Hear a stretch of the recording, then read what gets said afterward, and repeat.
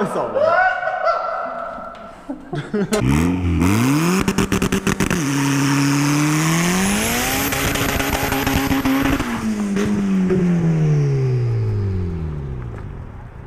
What's going on, guys? It is Wyatt, and in today's video we are going to be compression checking the pick-em-up truck to... What are you looking at? Why are you talking to yourself? Go back to work. Idiot. Okay, so before I was so rudely interrupted, in this video we're going to be compression checking the pick-em-up truck. Oh my god. I had mentioned in the last video that it was hurt. Shut up! I had mentioned in the last video that the motor was hurt in this truck, as I have already compression checked one of the cylinders. But what I want to do today is go ahead, pull all the glow plugs out. I almost said spark plugs. Pull all the glow plugs out of the motor and compression check it. And just do all the cylinders just to see kind of what the health of the motor is. So we're going to go ahead and get started on that. Pop the hood. Yeah, go pop the hood. Why? Now. This over here, right? What are you doing? Let's go into the video. Don't give a f***. You gotta go in the cab and pop it, man. Come on. Oh my god. Let's go, dude. Today. Freaking sykes. Open the hood now. Duramax. All the way up, dumbass. Lean frame? What? Lean frame? Yeah. Dope. Dude, now my eyes all twitching like yours was. You fuck. Baby twitch. Alright, so as you can see, this is the Duraclapped, or the Clapmax, whatever you want to call it. And we're going to start pulling the glow plugs out of it.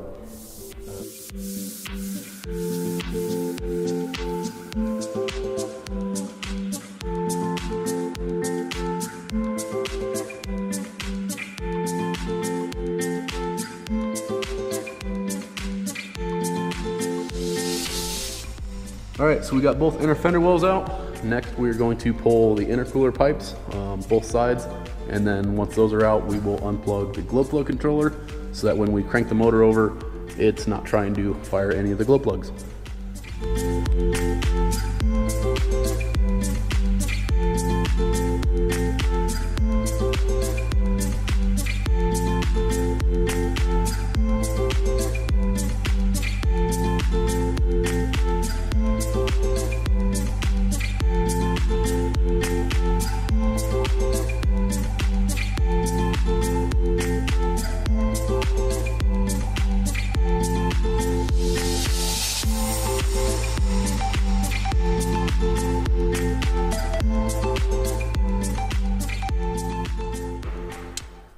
Alright, so for these glow plugs, the little rail on these LB7s that goes across this are held on with 8mm nuts. I'm pretty sure it's the same all the way up to at least LMMs. Maybe even LMLs are the same. I can't recall off the top of my head. So there's 4 of them. We're going to pull them each off of every glow plug, and then we'll pull the glow plugs out. Alright, something I forgot to mention on the driver's side is you need to undo the steering rod, whatever you want to call it.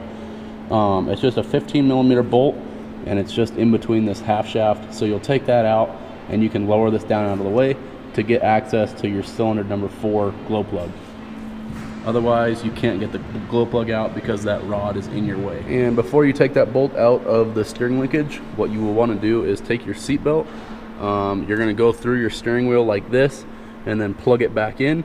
You're just doing this to prevent the steering wheel from turning when it shouldn't and potentially ruining a $600 clock spring that's in the steering column. So like I said, take your seatbelt, go through the steering wheel somehow, and then click it back in, or click it into the seatbelt, just so it'll hold it still. And just like that. Sorry you couldn't do it with one hand, but now the belt is going to hold your steering wheel from going anywhere.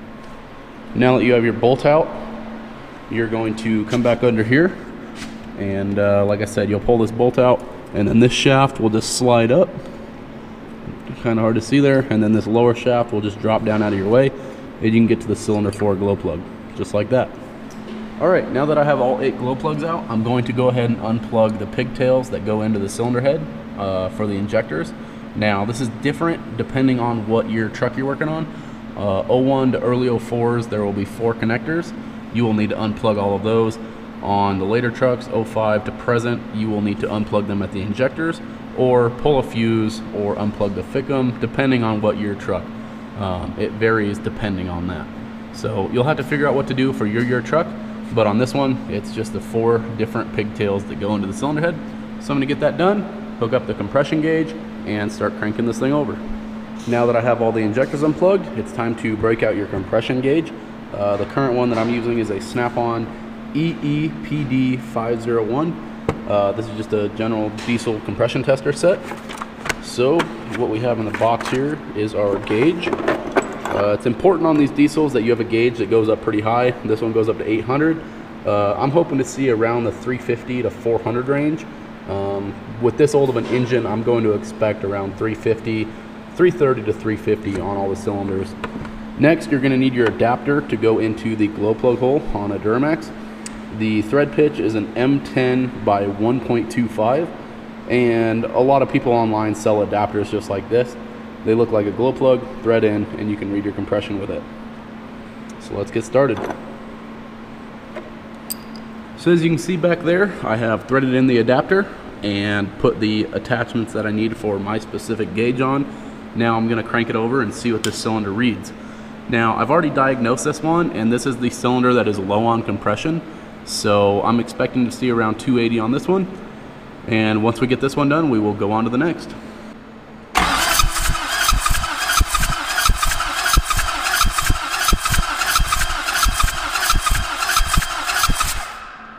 So as you can see, that cylinder is about 280 PSI, which is below average. I'm gonna go through and do all the others just so that we can make sure that this one is not contributing as much, and that's why I'm having a bunch of issues with the truck currently.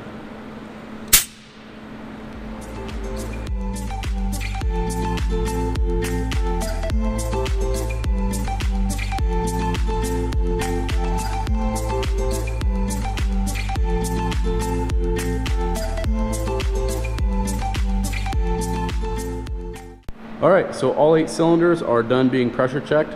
I went ahead and saved them on my computer. As you guys can see down here, number 7 is my culprit. It is at 270 PSI, where the rest of them are right around 260, 250. There's a couple oddballs, like number 5 is only at 340, and number 8's at 380. But these 2 back cylinders are the worst and the best.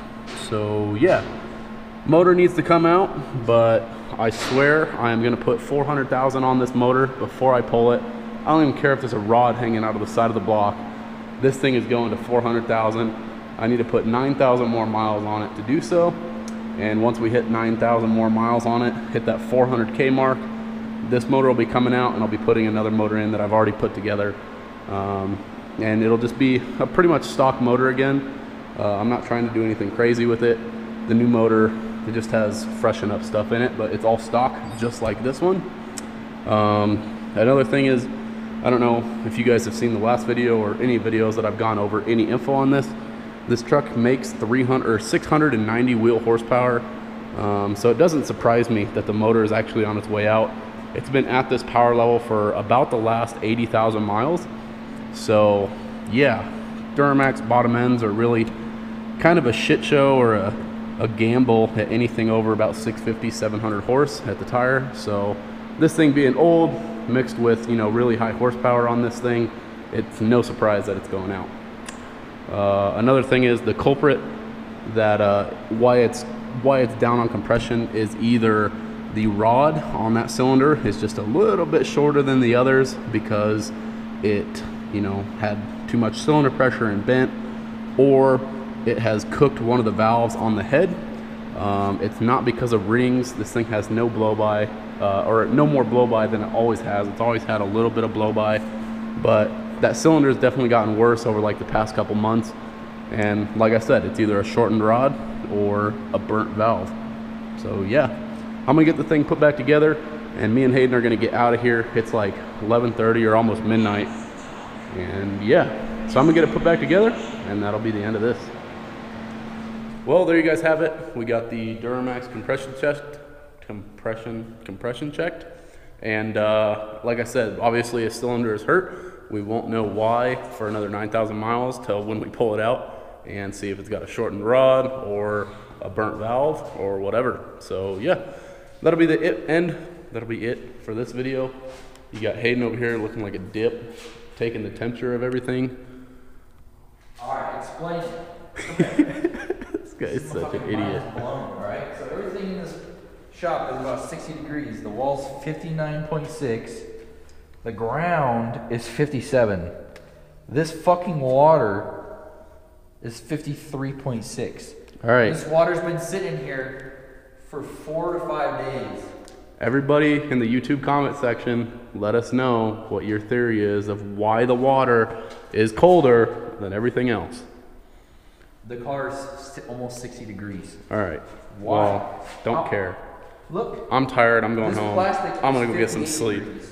So, yeah. Thank you guys for watching, and we will see you guys in the next one. Peace.